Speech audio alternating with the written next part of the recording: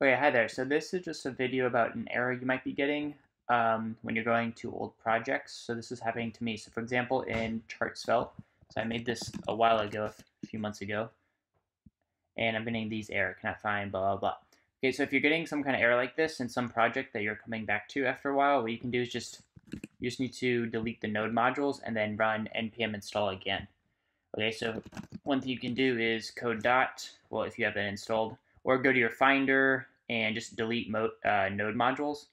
You can also use the command line to just move the node modules to the trash. Okay, so I deleted them there, and then I'm going to npm install, and hopefully I can get localhost 5000 to work again. Okay. Oh, that might be bad. npm audit fix. I don't know if that'll do anything.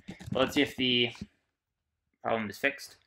If you're using a different project, then hopefully you don't have high security issues.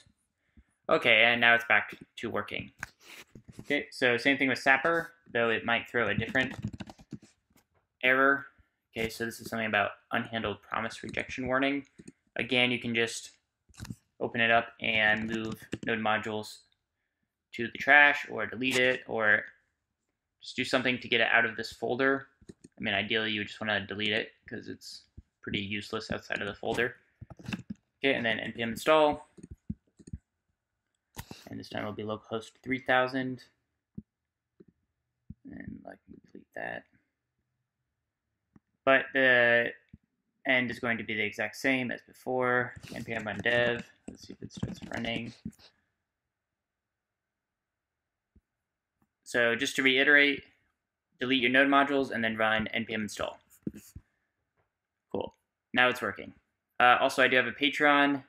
If you want to, patreon.com/sveltemaster. If you want to support me, or if you like and subscribe, that helps a lot. And that is all for this video. Thank you very much.